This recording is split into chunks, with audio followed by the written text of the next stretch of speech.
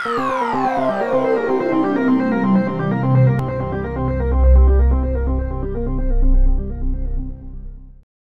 guys, this is Scott Victor from Blue Fox Creative.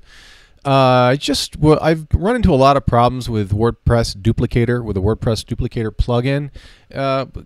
It's very, very common with HostGator and GoDaddy. They seem to be culprits with Duplicator. By the way, if you don't know what Duplicator is, it's a very, very excellent plugin that allows you to run a full backup of both your site files and your MySQL database, and it zips it all up and puts it in a nice package, and you can download it to your computer, and then you can just save it, is what I do, and then I feel more comfortable updating the plugins and the core files and the theme files, right? Because you have a copy on your system, and restore is fairly simple. You know that. That's why you're here. But what I'd like to tell you, what I'd like to explain, is what I went through in order to fix this thing so it doesn't time out at HostGator.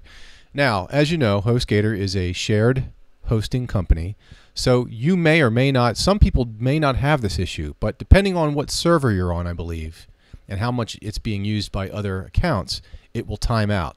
So here's what I did, and I thought this tutorial warranted some action, so I'll just give you a little bit of an example of what I did. The first thing I did was I went into the control panel, and I modified the PHP Ini file, and what that is it's an override file that overrides the default settings of the web host. Okay, and what I did was, I'll show you what I did. I'll go into the CPANEL if I can find it here. Geez, I didn't even think I logged in. Yeah, here we go. So we go into the CPANEL.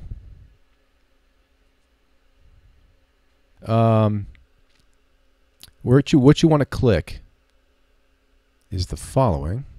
You scroll here and find it. Where are you? Where are you? Where are you? Advanced. Okay, I believe it's towards the bottom. You can change the order of these things by dragging them. I believe that the default is that advanced is at the bottom of the page. Click PHP Configuration,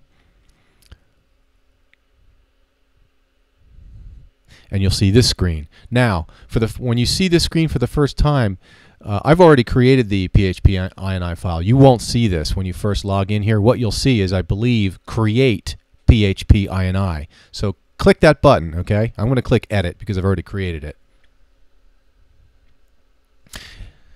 And if this thing will load, okay, there are some parameters that you can modify to allow the server to run longer, because what the host wants to do is pare down the process time so that all the accounts run quickly. So what I did was I made the max execution time 240. I made the max input time 512. This is in seconds, I believe, okay? 240 seconds. Max input time is 512. And then the memory limit I increased to 256. And then you go down to the bottom and hit Apply Changes. When you do that for the first time, it will actually create the PHP Ini file. If you look at it in your FTP client and go to the root, heck, it timed out here. I got to relog in. Okay, go back to the root. You'll see the PHP Ini file is right there, and if you view the contents, I'll view it, and hopefully I'm not. Okay, here it is.